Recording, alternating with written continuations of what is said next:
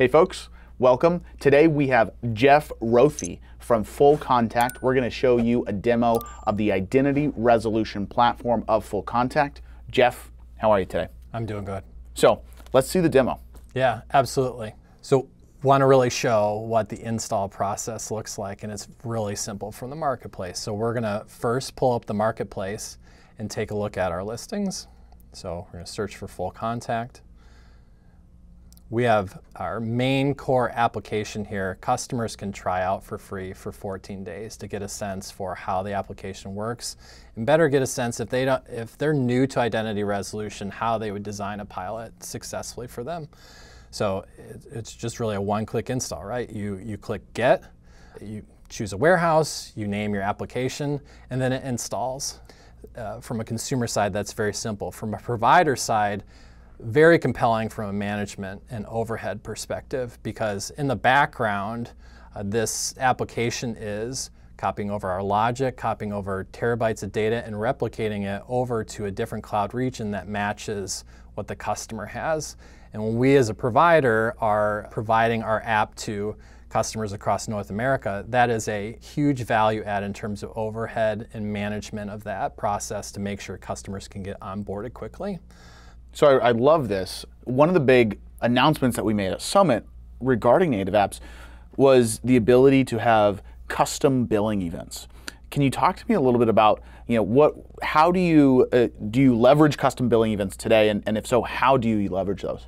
I'm going to be honest with you. We tracked right along on your different options for monetization. Custom billing events, I think, may have come out of our own individual feedback. Yeah. So I think we have plans in the future at looking at that for sure. But I think we're going to show some interesting things here that will convey the range of options a provider has to monetize their apps that are both what you provide in platform, which are very flexible, as well as options that can be provided in a combination outside the platform with as well as inside.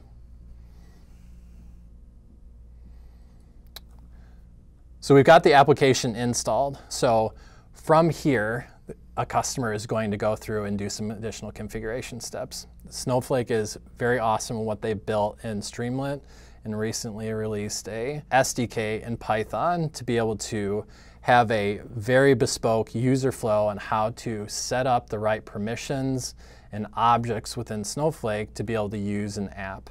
And it also provides that governance to the user so they can go back and reflect on what permission have I given this app to do on my data at any point in time. So that's a really important consideration for any organization. So we're going to request that a customer sets up an API integration and some external functions. When I talked about the monetization, these things tracked usage for us in our back-end system. So those are required to use the app. We also have to give access to the app to be able to use both the API integration as well as grant what's a app-specific role to your existing roles. So that's another step. And then the final step, we do require a FullContact API key. It's a really quick setup on our platform at platform.fullcontact.com. And you're going to put in your API key, and after that, you're pretty much ready to go. So you can see there that that setup reasonably takes less than 5 minutes. It can take as short as 1 or 2 minutes. That's impressive. That's awesome. So it's very quick to install the app, as you can see. Once the app is installed, you're going to come into the Streamlit UI that we built to help guide you through what you need to do to set up the app. The developer, anytime, if they want to see more under the hood, they can click through these different steps here on the left, and they can do the manual creation. So we provide the SQL here for them to be able to do that on their own if they feel more comfort that way. But we've gone through this process. You can see that it's less than a minute or two to really get it set up and get working. So what we're going to do now is we're going to show a little bit about how the app works in a applied customer story. I feel like stories help us understand things in a more simple way. And identity resolution, even with my explanation earlier, can be a little bit abstract for people. So we're going to be looking at a fictional customer, a fictional organization called Urban Roots. So Urban Roots sells hydroponic equipment to home consumers. They consumers that like to grow their own fresh produce in a sustainable way. Okay, so they have different data about their customers from their in-store and their online presence, and each of those sets of data are going to contain potentially disparate pieces about a customer that may or may not be up to date with that particular customer. So as we're going to pull up an example table here, our customer lifetime spend, you're going to see a sample customer called Willow Underwood. And the marketing would have a sense when they're building their audiences and their segmentation at scale that they may not have the total addressable audience that they need. And this is an example of how. Willow James, before she was married, then ultimately took the name Willow Underwood. She spent a certain amount of money in store purchasing products when she was in a large metropolitan area. But after she was married, she moved. And she was no longer close to a store. She started to have to order products online. And so she's got multiple profiles here where she's made purchases over time. The marketing team is trying with a campaign to launch a new hydroponic product. It's an AI hydroponic product, so it's got more advanced sensors, it's got some software component to set the system kind of on autopilot, and they feel like a customer that's already invested heavily in purchasing accessories and setup is going to be interested in this product. So their marketing team is roughly targeting someone that's got a lifetime spend of over $1,000, close to $2,000 as part of their segmentation. And granted, that's an oversimplified segmentation, but for the purposes of the demo. So what we need to do with Willow's information is we need to understand with high certainty that this Willow is the same Willow. Willow is a unique name, but imagine John Smith, where you can't be confident that that is one single individual. So we're going to take this table and run it through our Resolve application.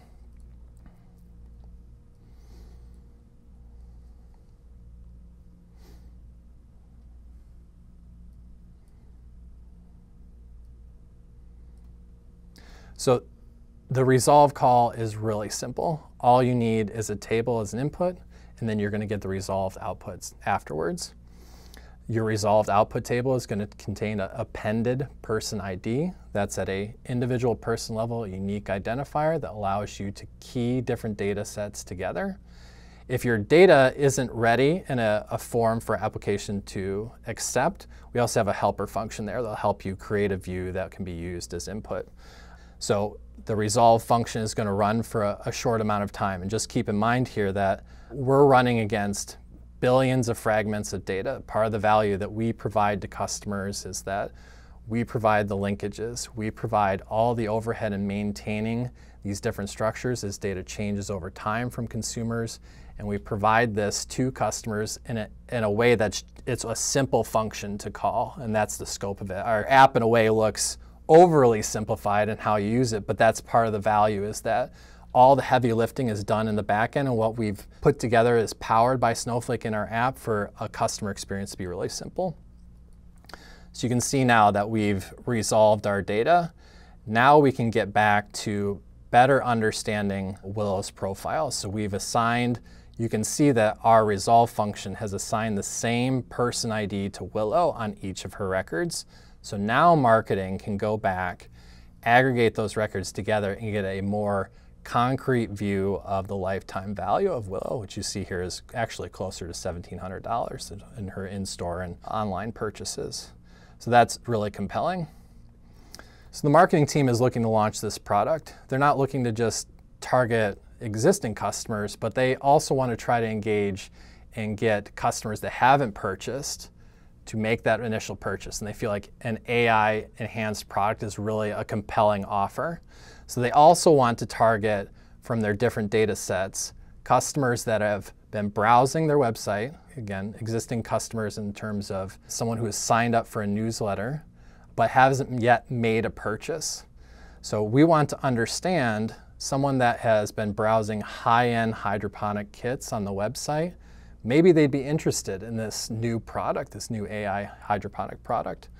So what we're going to do is we've already resolved, in the interest of time, we've already resolved this set of newsletter data from a customer who signed up for email information.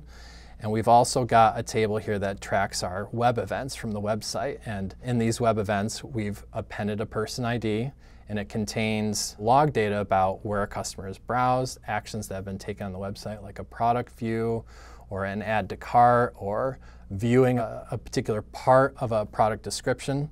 So we're able to then cross-reference between your known customers in your newsletter subscription database and the log events from the website and understand, well, these are the customers that are interested in HomeKits. We can now market to them.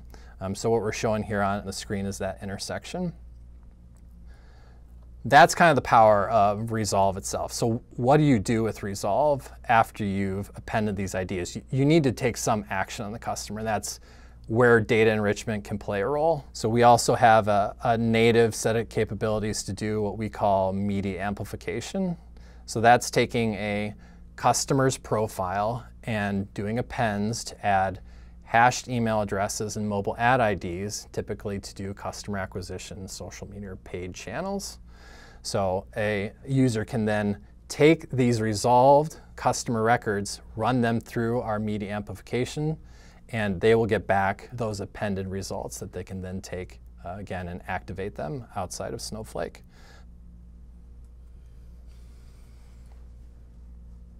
So that function is run, and we've appended the results too. So we'll pull those up to just give you for what that. So for each record, we've got that original person ID, and now we've got a couple of additional columns appended here that are going to be your hashed emails and your mobile ad IDs. And we provide some metadata there to help you make better decisions about, we have certain amount of observances of these pieces of data over time. That's part of the value we provide, is that lineage with our identity graph. So you can make a decision on maybe you want to spend more money on email addresses that have more of a freshness to them than not.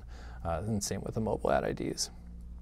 That gives you a really quick taste of some of the things we're able to do with our native application, from helping understand customer browsing behaviors, your existing customers browsing your website, resolving those records and tying parts and pieces together, and then further adding enrichment data to activate on those customers.